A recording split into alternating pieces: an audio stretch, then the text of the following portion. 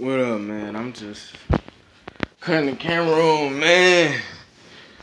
Um, I'm a little groggy and slow today. I'm like sick right now. I'm not 100%, bro. Like, I came home last night and I just started throwing up. Like, I threw up more than I ever thrown up in my life. I've thrown up before,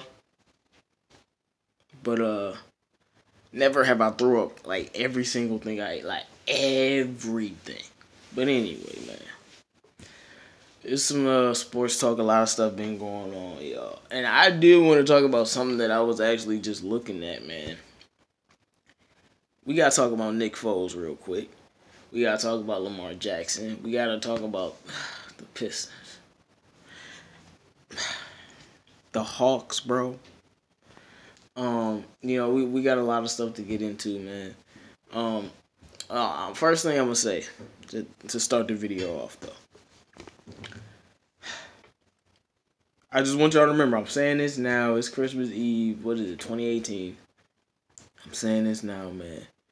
If the Lions don't draft a cornerback first round, I am through with these niggas. And I don't look, man. Now, if we win the Super Bowl, I'll shut up. But I don't care how good the player we get instead of a cornerback is. Unless the dude is like the greatest at his position ever, man. I don't care if we get Quinn Williams and he gets 12 sacks in the season, I don't care if he has a monster. I don't care. We need a freaking cornerback. Now, if we draft who we draft and then get the cornerback in free agency, like getting a Patrick Peterson or something, then I'm cool. I'm cool. But all I'm saying is, that's the biggest need on the team. Now, on to Nick Foles. This dude,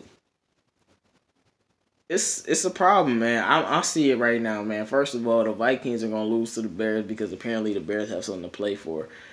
Because they can be the second seed and get a first round bye, and then Rams will be a third seed.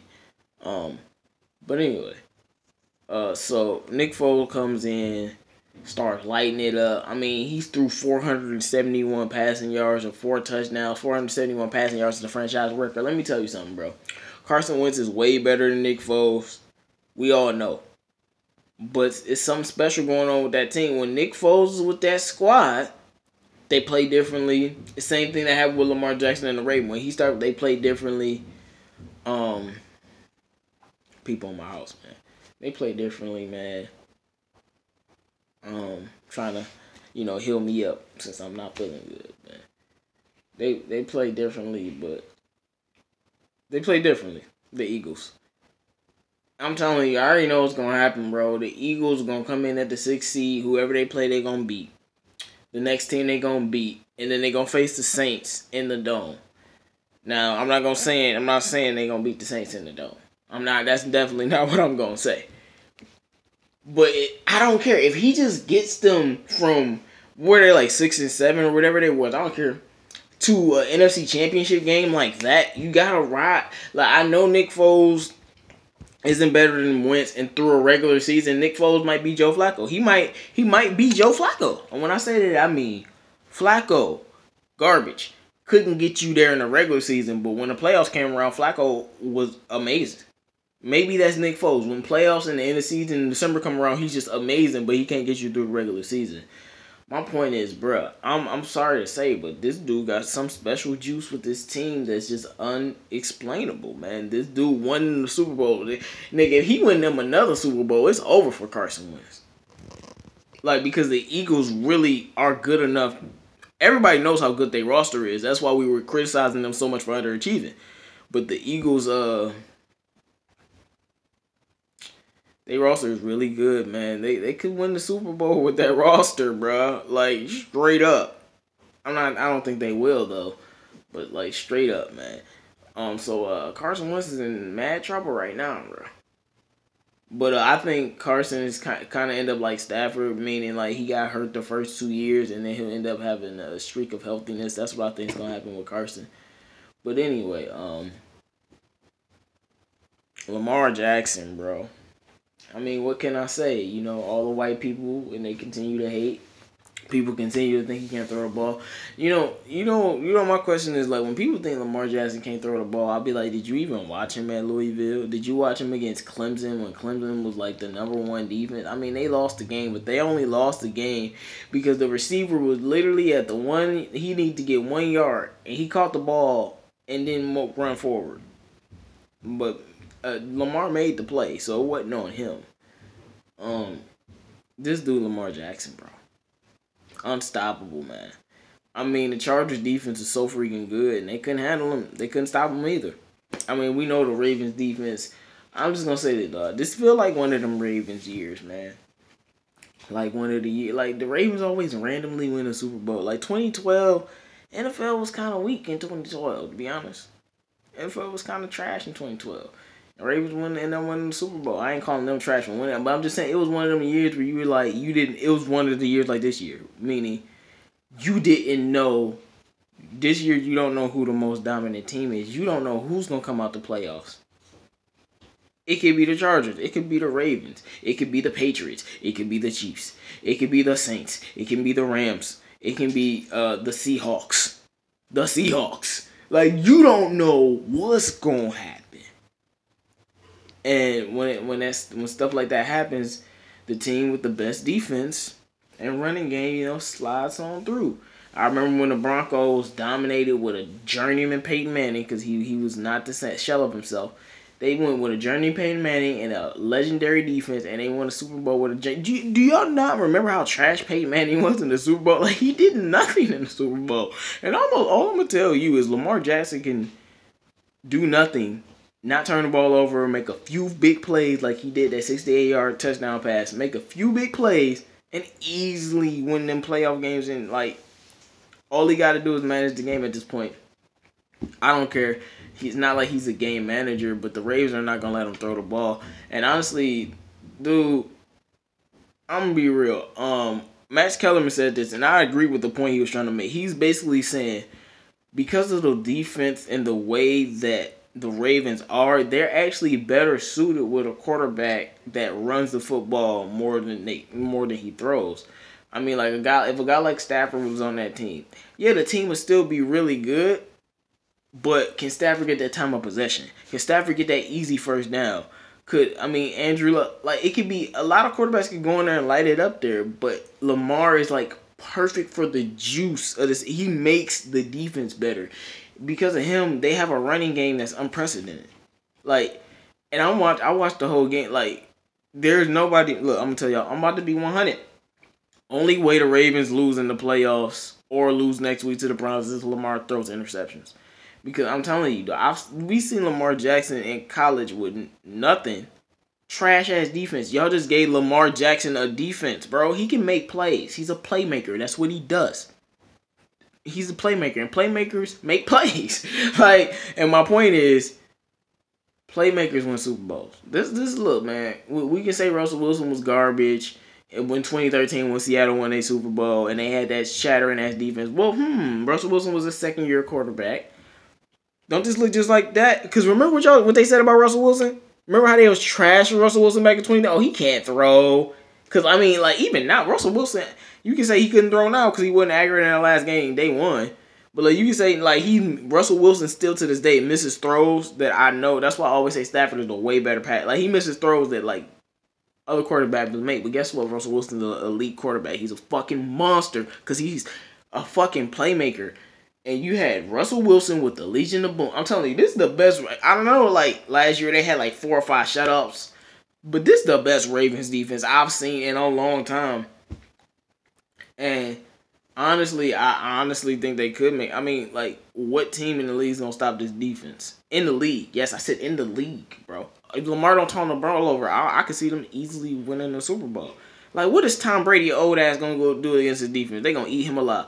Only people that I think can beat them is the Chiefs and Patrick Mahomes. You know why? Because they actually beat the Ravens.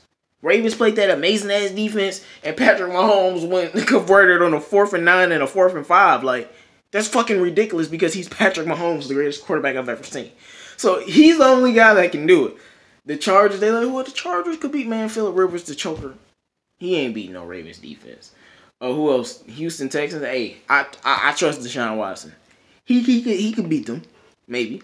I trust Deshaun Watson, but like it's just so tough. Like, and maybe Drew Brees could beat them in the Super Bowl. I definitely don't see the Rams. There's no way in hell Jared Goff could beat the Ravens. Why? Because man, it'd be pick city. Just trust me. And I told y'all about Jared Goff. I remember I was telling my DBE members, and I told Manbeast when he was trying to try Stafford. I was like, if Stafford, I was like, so you telling me Mr. Trubisky and Jared Goff better than Stafford right now because of the way he was playing? And he's like, yeah, they better right now. I'm like, you telling me Carson Wentz better right now? And the man be like, yeah. And I'm like, first of all, they not. Carson Wentz, he was proving my point. Second of all, Jared Goff has been playing like garbage. I told you, his team carry. If you gave Stafford that team, they wouldn't have lost some of them games. Jared Goff, his team was playing great, and Jared Goff just started playing like garbage. The moment he lost Cooper Kupp, garbage. Nigga, Stafford loses all his receivers, still got Kenny G doing work. And lost Carry-On. Just like, and it's this great play calling, and Jared Goff just throwing interceptions. Mr. Trubisky, we know that dude we know he being carried. Like Khalil Mack getting back sacks. Like, come on, bro. And my point is, you can get carried. Lamar Jackson, I would say he's getting carried too. I can't even say he's not because he's a rookie. He's not getting carried by them because he's carrying them because they're running offense. Let me explain the Ravens running offense and how it's special, and I think it's going to translate to the playoffs, and then we're going to talk about these Pistons. Shout out to Michigan, though. They handling work on the basketball court. Please win a championship this year and make the whole state happy. Even though Duke is Duke. And Gonzaga is Gonzaga. But, so, let's start with this, man. Every time that they run the ball, the Ravens, it's like the defense, and I literally watched the Chargers. Yeah, they kept Lamar from scrambling a lot, and that's kind of why they lost the game. But it's like you don't know what's going on. If Lamar Jackson's in the backfield, he's the best athlete on the field, the fastest person on the field. He can run the ball at any given time. The moment he's handing the ball off to the running back, you have to. Like, no, literally. Listen to me. I'm looking straight in the camera. You have to. You have to wait at least a few milliseconds or a second to see what Lamar gonna do. You can't instantly focus on the running back. Like, we give Carry-On the ball, they can key in on Carry-On instantly. You have to wait because this is the thing. If you don't wait them little milliseconds and you just focus on the running back, what Lamar gonna do? He gonna pull it and murder you. So you literally have to watch Lamar for a few seconds. It literally slows your defense down because you have to watch what he gonna do, even though he giving the ball to the running back. You have to literally watch him. Like, the thing that's special about this offense, this Raven offense, it's like amazing. It's like the Ravens all their runs are delayed. So they'll delay the run to make you even have to wait even more, to slow your defense down even more. So the defense reaction time is down. Even when the times when the Chargers defense was tackling Lamar in the backfield and actually getting after him, it was delayed. It's just because they have a lot of athletes, so they was able to close the speed. When you got athletes, you can close it. It still was delayed. And that's why their run offense is so special, because every time they run the ball, he's such a threat. You have to pay attention no matter what they do. And that's why I'm like, this dude is about to be a nightmare. Because we know, the smart people, we know Lamar can throw the ball. I've seen him do it in college. He just needs opportunities. And his nobody talking about how garbage his receiving core is. Michael Crabtree is garbage. The dude from Arizona that used to play there, I can't even remember his name. Who else on it? Like, he don't got no receivers. They ask. So let's talk about the fact that he has no playmakers. So we don't even know if he can throw the ball. Who is he throwing to? But that's that, man. That's like, but the point is, you can't. That's not something you can stop. I'm sorry. If you want to beat the Ravens, you know how you beat the Ravens? You score points on that defense. You're not gonna stop the ball control offense of the Ravens because it's unstoppable because of Lamar Jackson. I'm sorry.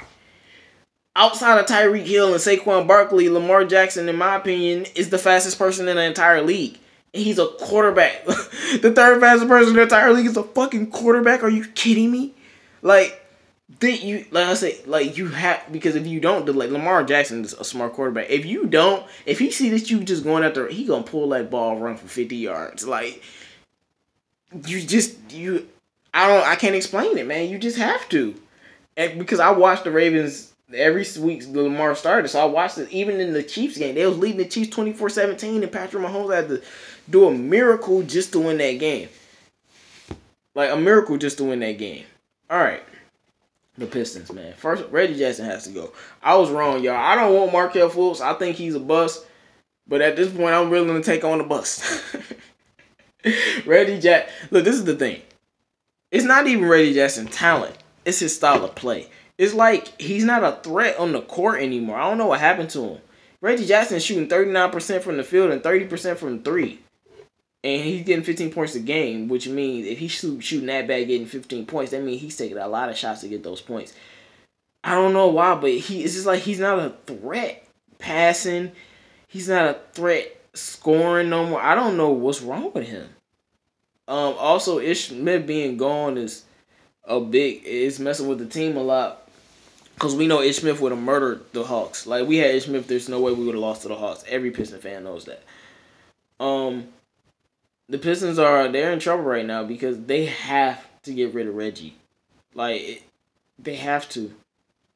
Like, at this point, I'm gonna take Fultz because I think he's the biggest bust in NBA history, yeah. But maybe somehow if he's developed right, he can at least be average enough to be better. Like, look, this is the thing that I do like about Fultz. He's a bust because of his scoring ability. Like, people talk about Lonzo, but Lonzo averaged 14 points per game in college. We knew he wasn't a scorer. Fultz was averaging like 25 points per game. It's his scoring. But one thing about Fultz, guess what? Fultz can pass the ball, and I do know Fultz is a threat slashing to the rim, and he at least can slash and dish. Reggie can't even do that right now. He can't even slash and dish. That's what I'm saying. Like, he can't. He's not even a threat passing the ball. So, like, it's just all bad right now. Like, Markelle might not be a threat offensively, but he'll at least be a threat passing the ball, and he'll at least be a threat going to the rim. And at this point, even if I think he's a huge bust, I'm taking it because the team we just lost to the Hawks. I'm taking Markelle Fultz. I don't care. That's how bad I feel about this team right now because we're too talented and good to be losing to the Hawks. I know Blake choked some free throws, but everybody played bad against the Hawks, man. Fuck it. Everybody getting this work. I don't care if you had a good game, like Galloway had a good game. I don't give a fuck. Y'all all garbage. Y'all lost to the fucking Hawks. Y'all fucking trash. You gotta get rid of Reggie Jackson, bro. He has to leave this basketball team. He has to. Long video. Merry Christmas to everybody. Merry Christmas to all the DVE members. Merry Christmas to everybody, all my subscribers, all the people who are not even watching videos. Merry Christmas. I'm not really one of them Christmas spirit type people like that, but I have a personal reason for that. But anyway, man, I'm out of here, dog.